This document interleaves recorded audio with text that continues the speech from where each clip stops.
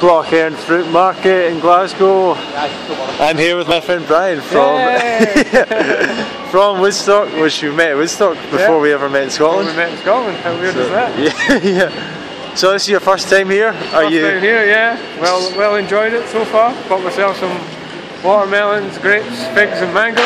Yeah, so decent prices. Wander around just to see if there's anything we've missed in the first trip. Yeah, we're just looking to see if we've missed anything special.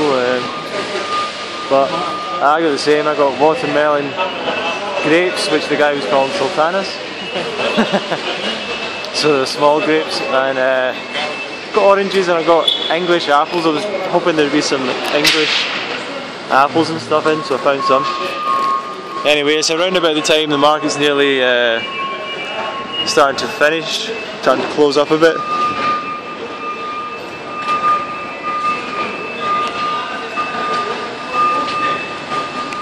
Yeah. So how did you get on this path? The raw food path. The raw food. Well, I bought myself. I've been a vegetarian and a vegan for 17 years. Yeah. And I found myself sometimes living alone. You would run out. You would like not use all your fruit and vegetables and things. Yeah. Hey, hello. So I bought a blender. All right. To make smoothies and soups and stuff. Yeah. I ended up buying a Vitamix blender.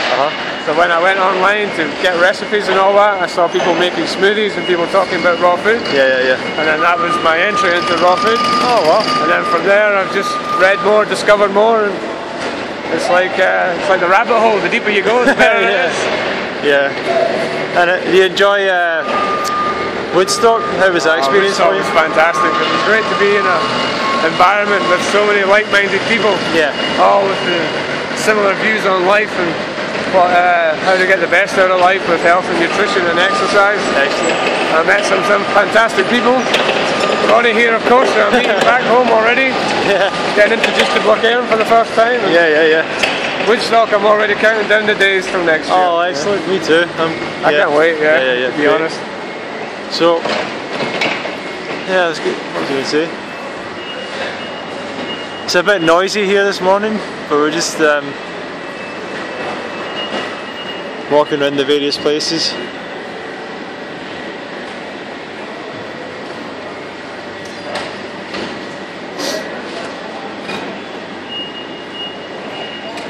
These are all Scottish tomatoes. Interesting. What do you think about fruit quality in Scotland? What have you found? It's definitely seasonal, and as the summer got on, you got more variety and more better quality, I think. Yeah. I'm a bit worried about the winter. This will be my first winter back in Scotland for a long time, so. Well, that's true. But it's good enough, I think, in modern world with its transport methods and all that. That's it. You know, and if you can manage to get organic, you're always going to get a better flavour anyway, and the goal is always organic anyway. True. Yeah, I lived in Switzerland before here, and the quality there was better, I must admit, you know, in terms of just because it was closer to Spain and Italy and things. Alright, so really? It was just fresher. And there was lots of local markets, you know, run by either locals or like Middle Easterns and things like that, you know. They had these fantastic Lebanese markets where you would get great things like dates and figs and all these things, you know. Sounds good. Their kind of natural diet. I think that's something we miss out on here is more markets. You know, this is a wholesale market, and you get shops, but you don't really get these like so-called farmers markets or know like just a fruit market that's open to the public more. Well, this farmers is open. Market has carrots and potatoes if you do go. Yeah, and cheese and these are quite nice. So coming to a big fruit market is like I don't know. Yeah, it's a playground. Yeah, exactly. And I think you gradually get better at get better gradually at choosing things and a bit more astute with, It takes a long time to learn about fruit. Yeah. And you forget that you've learned all your life about other types of food. Yeah. You know, grains and all these kind of types of things. Yeah. Well, that is true. And we all kind of we do get taught how to eat. We get taught how much to eat, and we get told like you get given a quantity as well when you're young. So it's like kind of natural you have to do that all again when you change to like more raw foods.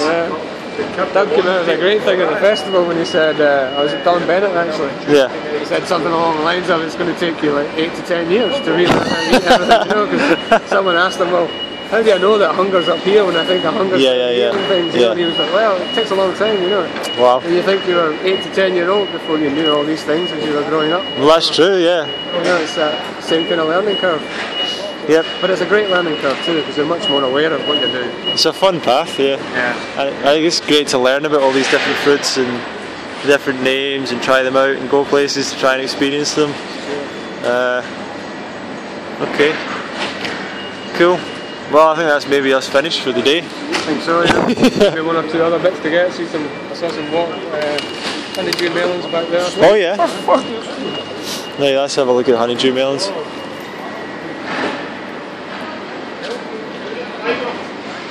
I love the colours as well, you see. I like that about it. Yeah. Everything's so bright. It's not like brown boxes. Yeah, you know, like brown potatoes, brown bread, brown rice, or whatever. You know, it's all the fantastic colours.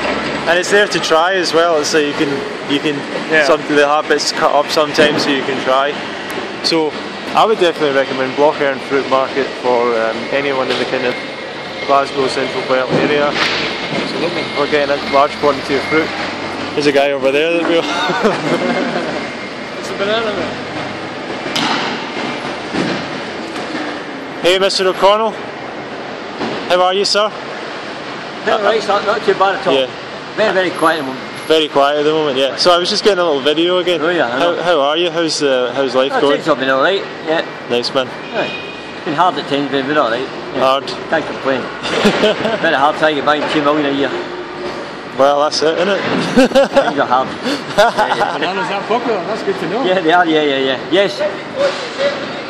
Okay, please, thank you. Busy man. Anyway, thanks, Thomas. Marvellous, okay. See you later on. See you Tuesday, Wednesday? Yeah. I'll sub you all bananas for you. Thanks a lot, man. Lovely. Bye. Thank you. This is the man for bananas. This is the man to go to. Thank you.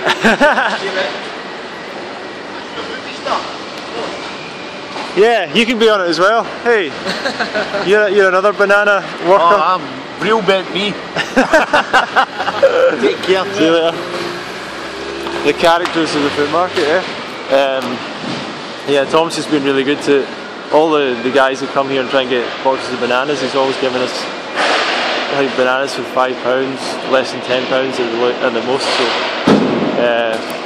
really nice guy. You should go and meet him if you want some cheap bananas, because we can try and get them in other Waitrose or supermarkets. You'll end up maybe, or some of the organic sellers, it might end up like £30, more than that, but he's got organic bananas £5, so no brainer. Okay. Right, thanks Brian, speak to you later. Man, yeah, thanks for bringing me here. Yeah.